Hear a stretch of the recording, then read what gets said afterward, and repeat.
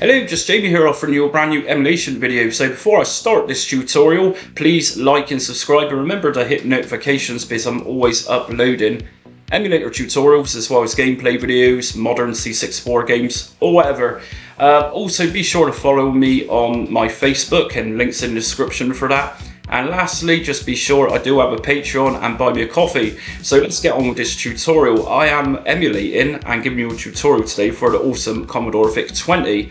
So the emulator I'm going to be using for this not only caters for the Commodore Vic 20, but it also caters for C64, the Plus 4, 128, PET, pretty much all the 8-bit micros. So what I'm going to do is just head over to the WinVice Emulator website. I'm not going to download this, so if I just go to the download tab here, and we got a range of options here, and this emulator covers different systems. So we got Apple, Mac. There's a lot of operating systems that WinVice caters for, but in this tutorial I'm using Windows 11. So we just look at the Windows section here, and I'm going to download this GTK3, which is currently at WinVice 3.7, which is the latest version of this emulator. So just left click on that, and it's going to take us to an external website, which is SourceForge, and SourceForge is a very trusted website, no problems there.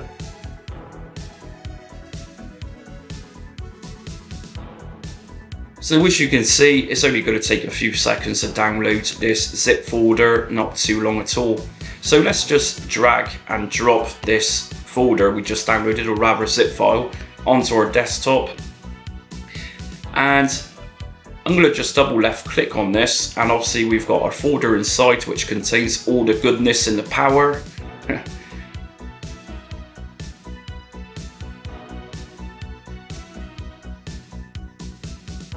Whilst we're waiting for this, if you're into Commodore 64 or even Commodore Plus 4 or even Commodore Amiga, I've covered all of those systems, and you might want to check out my playlist for those tutorials. There's some really good stuff in there, especially the Commodore Amiga FSUAE tutorial I did the other day. That was awesome.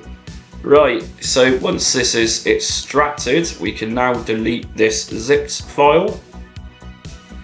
And we're just going to actually grab a game to run inside this emulator. So links in the description for this, but a great resource for Vic 20 games, especially modern Vic 20 games, is itch.io. And you've got different publishers out there like Sidetronic, for example, which are linked up with itch.io. And I'm going to download a Sidetronic game actually using the itch.io website, which is Realms of Quest IV. And this is a free game. Some Vic 20 games you're going to need to pay for. So just left click on that, and I'm going to go to download now. Now this game in particular is optional. You can either support the developer by donating some money, as you can see. In my case, I'm going to just go to no thanks, just take me to downloads, and I'm going to download this.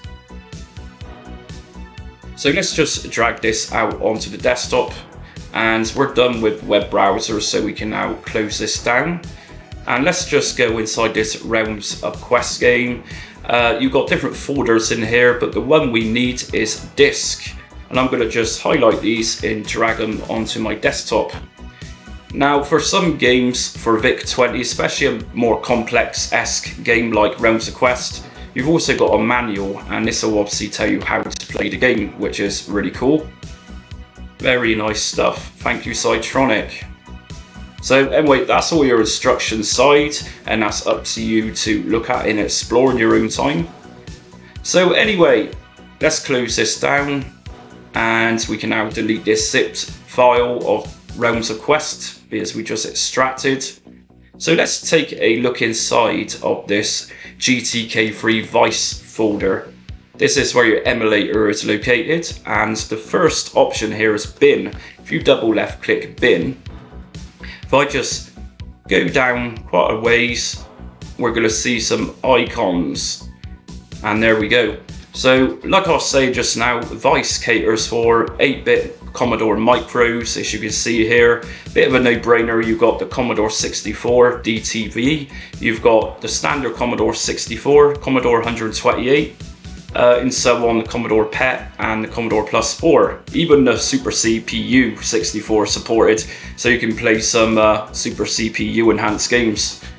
Right, so let's just go to XVic. This is the one for the VIC-20. If I just double left click on this one, and if you're using Windows 11, from time to time you'll get this really irritating Windows protected your PC pop-up to prevent you from using shady software on your computer. So bypass this, more info, and run it. Okay, so clearly here we are now on our screen of VIC-20. So what you're going to need to do to load games on this, if you go to File, from here we're just going to go to Smart Attach, and from here my games are located on my desktop. I've got two Realms of Quest, that's Disc A and Disc B.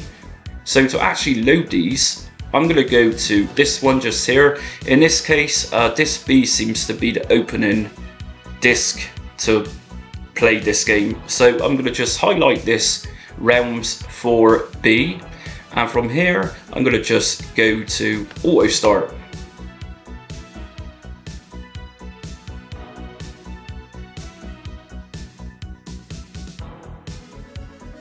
And there we go, so we are straight in to Realms of Quest IV. And we've also got Realms of Quest 2, so it seems in this package. To be honest, I've not played this game. I just booted it up a minute ago, but this is just a proof of concept. So I'm going to just select highlight rather and press enter on Realms of Quest 1.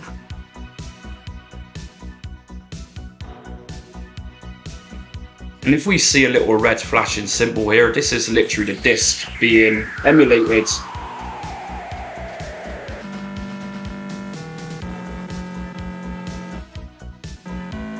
Okay, so as you can see, we're now into the game. Now, firstly, VIC-20 games, a lot of them don't support controllers. Some do, some don't, but remember the VIC-20 was a very old computer, and of course most games were back then played with a keyboard. We can configure a controller, and as always I use a PS3 controller for my games. Let me show you how to configure controllers. If we just go down to joysticks, left click on this, I'm going to go to configure joysticks. Now I've got my PS3 controller plugged in and we see joystick number 1. If I just go down controller, Xbox 360 for Windows, this is my controller. Just select that, close. So that's it, we're in. So let's check this game out. So I'm just pressing enter to go into this game, and by the seams of it, this game doesn't support joypads, joysticks. So let's just use our keyboards for this game, and I'll tell you what, we're going to make this look a bit more authentic. All we need to do for this is go to preferences, and if I just go to full screen here, now take a mental note of this, it says Alt plus D, and that's going to actually be the keyboard combination, the key combination of returning you back to the window mode. So Alt and D, okay? So in fact I'm going to do that now rather than go into that option I've just showed you. So I'm going to press Alt and D on my keyboard, and there we go. So create a new quest 1. Keep these, yes. What is I name? Just Jamie. Press enter.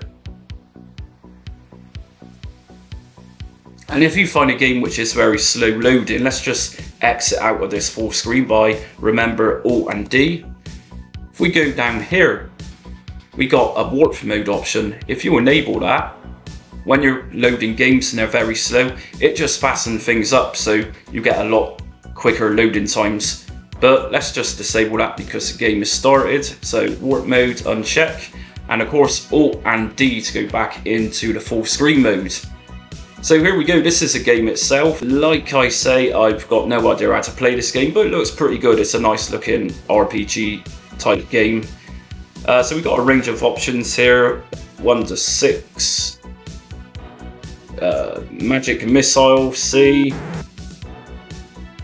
So yeah, really traditional, primitive looking RPG, and could be a lot of fun. But anyway, let's exit out of this. If we press Alt and D again to return, let me give you some other options how to make games look a little bit better for you. So if we go to preferences again, if we go to settings here, And if we go to display, we got different options here to manipulate how the VIC-20 games present themselves. So for example, if we go to GTK render filter, we can change options here. So bilinear, nearest neighbor, and so on and so forth. If we go to CRT, you can also change the colors and the contrast of how the game looks. So if I just play around to the brightness here, as you can see, contrast, saturation. So at some point you might need to enhance colors or decrease the brightness of games, how they look. We've also got a scanline shade, and I know some people out there like scanlines, so that option is also there.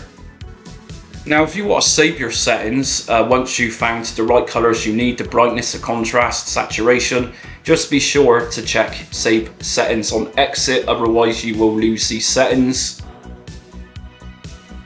And if you're really technical and you know the difference between SID chip sounds, you've even got an option here to change the different variations of the SID chip.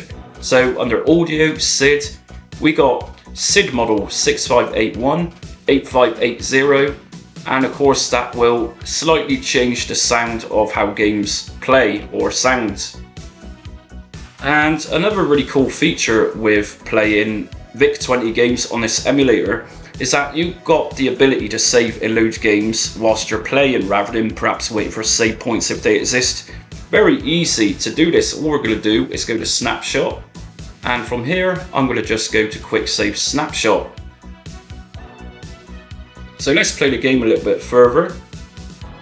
So as you can see, I've now got a wall in front of me, and I'm going to go to load back where I was just set go before I save. So go back to snapshot and quick load snapshot, and as you can see, we are now back at that point before that wall came.